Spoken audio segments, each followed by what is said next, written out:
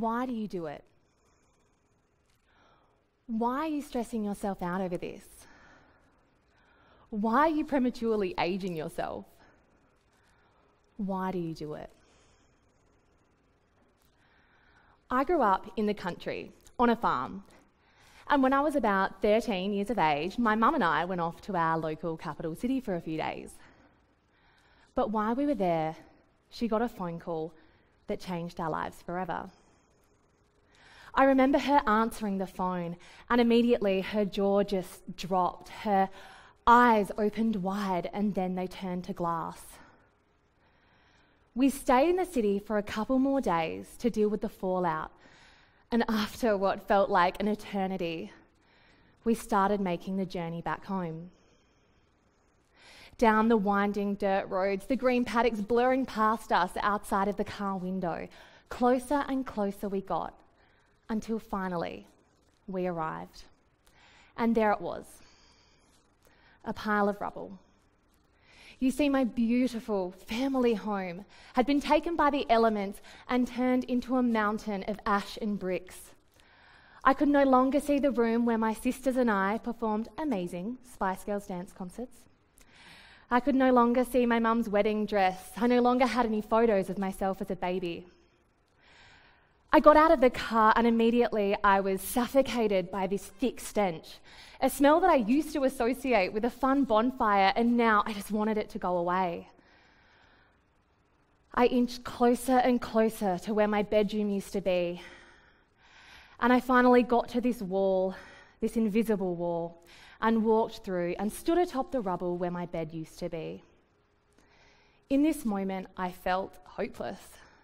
My hands just dropped, my head, it blurred, and my heart was overwhelmed. But just as I was about to let self-pity defeat me, my parents called out, and they told me about what had happened the day before. You see, it turns out that my childhood best friend, who I'd kind of started drifting away from as we went to high school, had come out to visit the wreckage. And apparently he spent hours on his hands and knees digging through the bricks, digging through the ash, trying to find something that was mine, that was left intact, something that would bring a smile to my face. And this act of compassion, of generosity, spun me out of any sense of self-despair. And the generosity, it didn't stop with my friend. Our entire town of just 300 people rallied around us. I'd never seen anything like it. Strangers were dropping off food. People were offering us their houses to stay in. It was unlike anything. And when I look back, this was it. This was the moment that I realised what was important. In hopefully many years, when I'm on my deathbed, I'm not going to worry about the clothes that I'm wearing or the car that I drive. What is going to matter to me are the experiences I had, the relationships that I formed, the community around me, and what I did to make it better, what I did to give back the way that people gave back to me. I love thinking about people who do so much to benefit their community. Take Fred Hollows, for example, a man who saw so many Indigenous Australians suffering from preventable blindness that he dedicated his life to tirelessly restoring their sight. Or Malala Yousafzai, a young woman so dedicated to young women's education, she was willing to die for it. Shot in the head, but still working to achieve equal rights for young women in Pakistan. But why do they do it? Why do you do it? And how do we get more people to rally around and give back to their community? Well, for me, it was those relationships. It was the people. But I saw two major issues that were impacting my community. The first were geographical barriers. Distance, time, and funding barriers were impacting young rural students' education. Did you know that the more remote a student gets in Australia, the worse Year 12 completion rates are, the worse attitudes to schooling is? Often, youth unemployment is worse in rural areas. And sadly for young women, they often feel as though they have to make this choice between the city and the country if they want the career, the education, the mentorship opportunities that they need to succeed. And the second issue that I saw impacting my community was gender inequality. So when I was at university, I wanted to be a journalist, and I got a job in a newsroom. And it just so happened to be during the time of Australia's first female Prime Minister.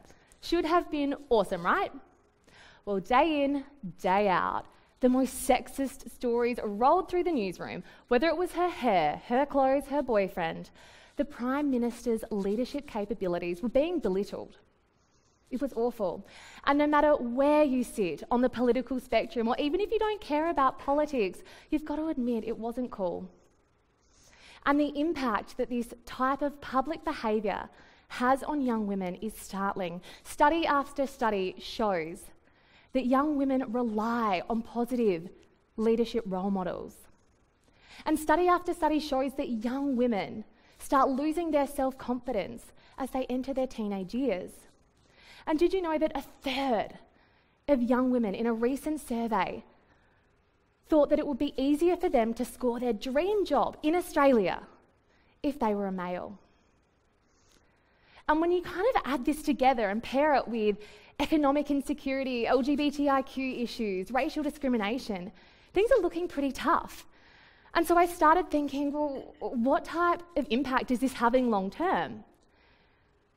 If you look up the number of females sitting in Parliament at the moment, it's just 30%. Half of our population are women, so why is it just 30%? And why do we have more men called Peter running our ASX 200 companies than women altogether? It was baffling to me.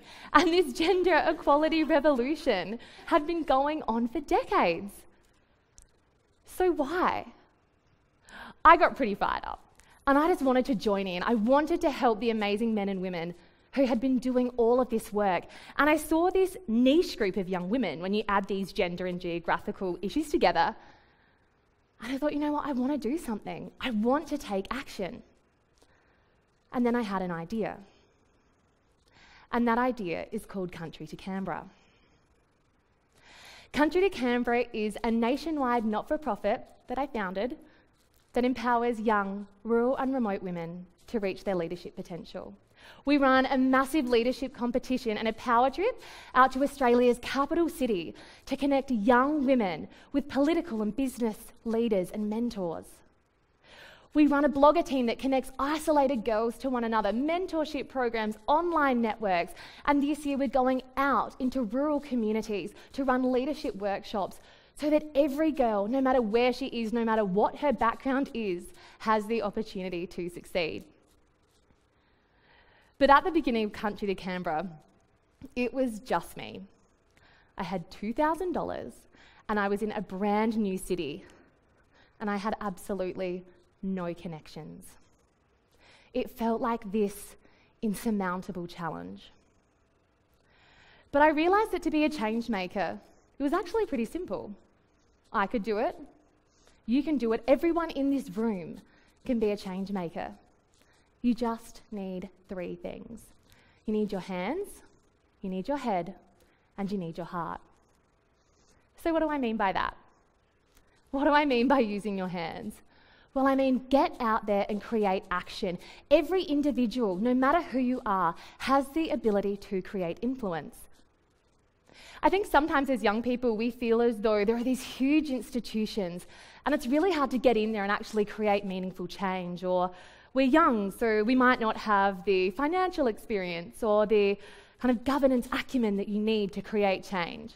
Well, let me tell you, when I started Country to Canberra, I didn't have any not-for-profit experience. Honestly, but I learned. I learned how to create a website. I learned how to do accounting. That wasn't fun, but I did it anyway. And I remember this one day, I cold called 30 businesses in a day trying to get their sponsorship. I got rejected 30 times in 8 hours. It was painful, but I persisted and I kept going. And we got traction. We now have this big team of volunteers, amazing volunteers. We have multiple programs, and we've had everyone from the Foreign Minister of Australia, Julie Bishop, to the highest woman in the Australian Labor Party, Tanya Plibersek, coming along and mentoring girls at our events. So every individual has the ability to create change. Every person has the ability to move mountains with their bare hands. And the next thing you need your head. Everyone is a genius in something. Everyone has a strength that you can hone in on and use. And your weaknesses, you can get other people to support you with that. And they can be unorthodox. It can be everything from social media to networking to engineering to design. Find what you're good at and use it. Use it to start. So what am I good at? I think other than drinking incredibly dangerous amounts of Coke Zero, I would be good at probably networking is where my skill set lies. Networking and maybe empathy. And then there are things that I'm really bad at. For example, back to the website, right before our country to Canberra, leadership competitions winners were announced last year. I crashed our entire website. I actually left it open to a major hacking incident, which as CEO isn't ideal. But you know what? I had amazing volunteers. I had people that could fill those gaps. And so where does something like networking help me? Well, I remember at the start of Country to Canberra, we didn't even have a logo yet. We didn't have a business card. But I saw this awesome local politician out and about. And I thought, you know what? She'd be great to come along and mentor girls at our events. So I summoned the courage and I kind of fought past about 10 other people to get to the front of the line where she was. And I used my skills. I sold my vision to her. And lo and behold, she accepted my invitation, and she has been at every major event we've held since. And the last thing you need to be a change maker is your heart. You need to be clear about why you do what you do. What is your vision? What are your values? And when you know what they are, when you're really clear about what your passion is and why you're doing what you're doing, every step, every hard decision, every late night is worth it. For me, I'm actually such a nerd that I wrote out my life vision with one of my mentors, and this was the beginning of it. This mentor also believes that I'm going to live to 120, so that's pretty great. But essentially, this was the beginning, and it's developed a bit since then. But ultimately, my vision is to empower young women and girls, and my values lie in community, and they lie in equality. And yes, there are late nights. Yes, it can be hard. Yes, I have a slight soft drink addiction. And yes, I'm partial to the occasional cry fest. But when people ask me, why do you do it? Why are you stressing yourself out over this? Why are you prematurely aging yourself? I can go back to this vision, back to these values, and then I can tell them stories like this. So this is Alicia. She was one of our Power Trip winners, and when she came out on the program, she was incredibly shy and nervous. But as the program went on, she blossomed. And when we went to the airport to drop her off, she broke down in tears. And she told me that no one had ever believed in her the way that we did. She went back to her community, she became head girl, and she's still doing phenomenal things. I do it because I love my community. I want to make it better. So I urge everyone, think about what you're passionate about. Think about what change you want to make in your community. It doesn't have to be big. It can be big, but it can be small. And use your hands, use your head, use your heart, and join me in creating a better community for us all. Thank you.